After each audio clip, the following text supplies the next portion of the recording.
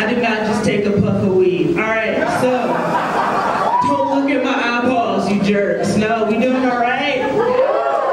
So who's single? Awesome. It's just y'all. Everybody else's side bitches got it. So, and they can't raise their hands. I see. So, my friend made a good point about two types of single. Either parent or plant.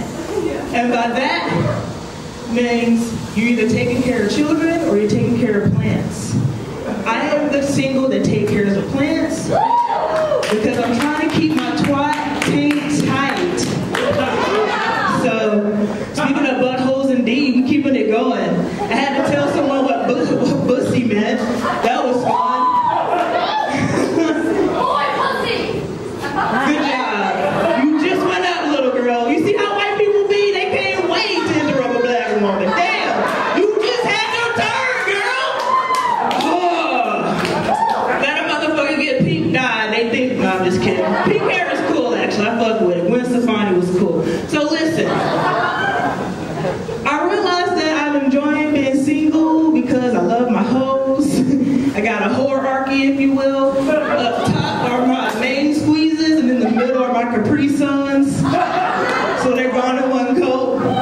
Damn, I should have gone for that kombucha, the hashtag raw life. But I'm that kind of raw. I do you get excited, mustache. No, but hey, mustache, can I take you on a black magic carpet ride? Wink. So you're welcome.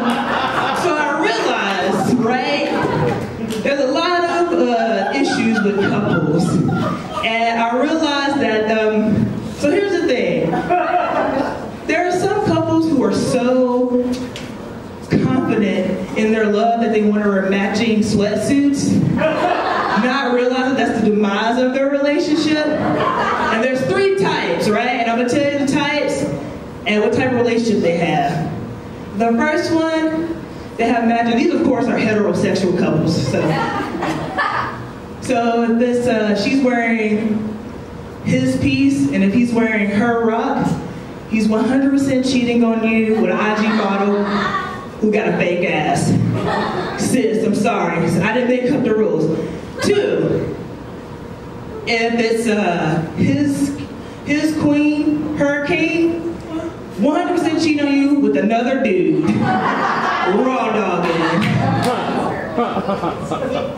Lastly, happy wife, happy life. He got a whole ass new family, D. Get the fuck